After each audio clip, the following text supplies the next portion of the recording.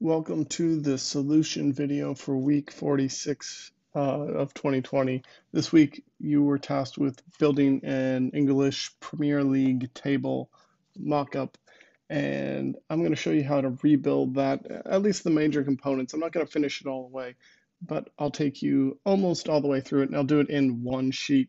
I sort of left the number of sheets up to you, and I've seen everything from 1 to 3 sheets as the solution. So let's hop in. I've already connected to the EPL data. What I first need to do is actually pivot my data source. So I'm going to select home team and away team, right click, and then select pivot. After my pivot, I'm actually going to be able to start my analysis right away. So after we've pivoted our data, we can just take field values, bring that out on rows here, and you'll see all of our teams that have come through. Now we need to create two calculations. Well, we actually need to make a couple here, but I'm going to start with two calculations that sort of have the same base. I'm going to start by saying if, I'm going to calculate the total points here. So I'm going to start by saying if pivot field names is equal to home team and the goals scored, so this is FTHG, the home team goals are greater than the FTAG, the away team goals. I'm going to put this in parentheses, and I'll probably put that on the same line. I'm just going to copy this. That's going to be if the home team wins. I'm just going to copy this value, hit enter, type or, paste this in, and I'm going to change this to away team. And I'm going to swap the sign on this. So if the away team scores more goals, then 3, else if FTAG is equal to FTHG, if there's a tie, then 1, else 0 will be a loss. There we have, that's just points. I'm just going to hit OK. I'm just going to bring points out on the column so we can see it. And let's bring out each team, which is going to be the pivot field values. So there's every team. We can sort it. That's exactly what we need to do. Now we've got points. I'm going to go find that field. I'm going to duplicate it. I'm going to edit it. And where I have 3, 1, and 0, I'm going to put in quotes W for win, T for tie, and then L for loss. I'm just going to call this WLT, win, loss, tie. I'm going to hit OK. I'm now going to duplicate points here. And now I'm going to go find WLT. I'm going to click and drag this out onto color. And you can sort of see I just kind of need to, wins were green, losses were red, and ties were gray for the most part. Now I've got that section built out. I need labels. I'm going to put labels on my gray bar here. I'm just going to click label, add mark labels, and now I'm going to do a dual axis that's synchronized, so dual axis, synchronize axes, and I'm going to change my mark type here to bar. So we've got that done now. So I need to put in total matches, wins, losses, and ties in front of this somehow.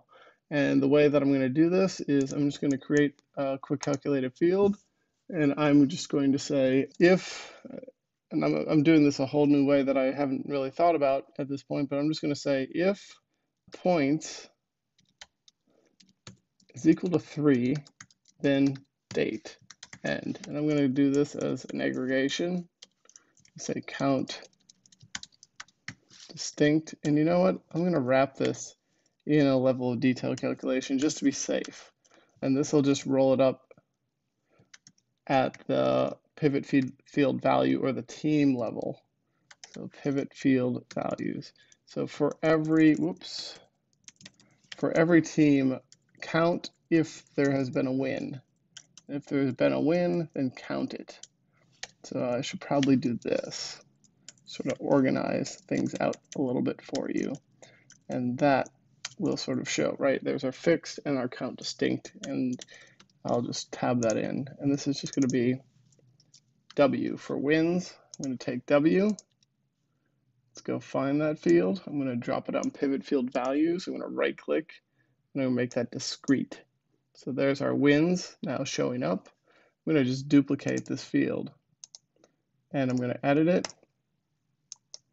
And now I can do the same thing for ties, except I'll just change my points to 1. I'll go find that T, bring it out on my field, right click, discrete. And then the last one, duplicating for losses. I actually have 2 more. I need total matches played. Just do L, and I can change this to 0. This is the fun part. L, let's take L out here, change it to discrete. And then the last one, I'm going to duplicate it. I'm going to edit, and matches played, I'm just going to call MP. I'm going to get rid of my if statement in my count distinct field here, which is just counting the distinct number of dates based on that number. So matches played now will be that MP. Bring this out here. This should be the total of all of those. Change that to discrete. Put that out in front here. So now we have our values showing up. Matches played, wins, ties, losses. Now we need to add the last 5 matches. And the way that I'm going to do this is I'm going to build an ad hoc calculation because it's the easiest way for me to do it. I'm going to double click. I'm going to type if index is less than or equal to 5, then index end. And this is going to eventually just return our last 5 matches. And I need to edit my table calculation in a second here, but let's change our mark type to a circle. Let's change the size, make it a little bit bigger. Here, I'm just going to make this fit my entire view just to make it easier. Maybe make it just even a little bit larger as well. And then we've got that win-loss tie. Let's add that to color here. Awesome. Don't worry about the it's not working because we need to update our table calculation in a second here. Let's also add a mark label for win-loss tie. Just going to duplicate and put that on label. And then we can just, we'll center that up vertically and in the middle. Change the color and the opacity to 25%. And then, our labels, by the way, we want to change it to match the mark color here as well. So when we take a look, it's sort of overlapping at this point, but the way we fix that is we can, one last thing, let's take date, because we need to get essentially every match out on our data set here. So I'm just going to add date, exact date. And now we've got lots going on in this visualization. We just need to get our table calc right. So we're going to edit our table calculation, and we're going to choose date and win-loss tie. So for every team, include the date and the win-loss tie. Let's get the values rolling through here. Now, all we have to do is actually sort this. It's not sorted intuitively the way that we would anticipate, and I just have to narrow my screen down here to do that. I'm going to change this, and I'm going to go find date, and I'm just going to choose minimum, and I'm going to say ascending. So let's just check the dates here. 18, 4, 27. I've got them going in the wrong order. So let's try ascending. That's not what I anticipated returning. Maybe I will change my index here. And instead of using index, I'll use last, because I know last is one of my favorite calculations. And I'm just going to say if last is less than or equal to -4. Let's check 4, 8, 25. All right, so that's better.